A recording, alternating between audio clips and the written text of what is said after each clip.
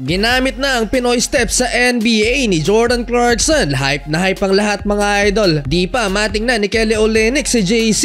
Utah Jazz versus Toronto Raptors. Matinding gitgitan ngayon ang nagaganap para makuha ang 10th place standings ng Western Conference. First quarter, di kita naging laban. Hindi pa kumakana si Jordan Clarkson off the bench habang sa visiting team Emmanuel quickly 10 points. Sa mga di nakakaalam, ang Utah Jazz ang one of the hottest teams sa NBA for the last 10 games with 8-2 win-loss record, pareho ng Thunder at Clippers. Pag maganda ang laro ni Kabayan ay malaki ang chance na panalo for sure ang Utah 28-25 end of opening period.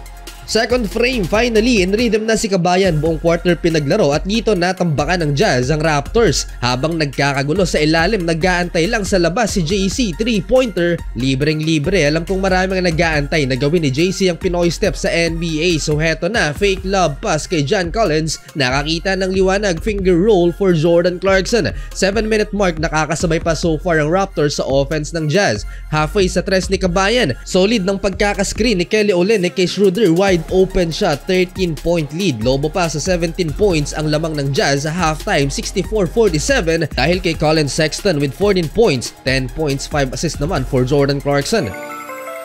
Pag nakuha ng Utah Jazz ang panalo dito, sila na ang uupo sa 10th spot ng Western Conference. Mahuhulog ang LA Lakers at saktong-sakto sila ang susunod na makakaharap ng Utah.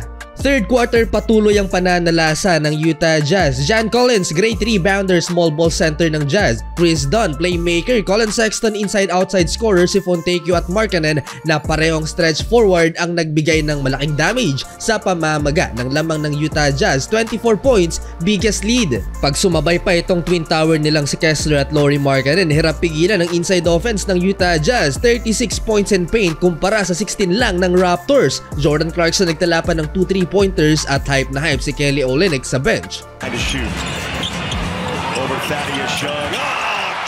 105-85 end of third quarter. Start of fourth quarter, nakatikim ng supalpal si Jordan Clarkson kay Scottie Barnes. 2 highlights ang agad na ginawa ni Scottie Barnes sa final quarter. Eto, dunk and one kay Walker Kessler. Jordan Clarkson cutting baseline reverse layup na iwan si Dennis Schroeder. Maganda ang ball movement ng Utah Jazz ngayong season mga idol, pang 7 ang Utah sa average assist per game sa NBA. Under 7 minute remaining ng fourth quarter, Jordan Clarkson from the parking lot, 120-96. Last 5 minutes, nilabas na si Jordan Clarkson at nagtala ng 21 points, 5 assists with 0 turnover, shooting 50% with 5 3-pointers mga idol.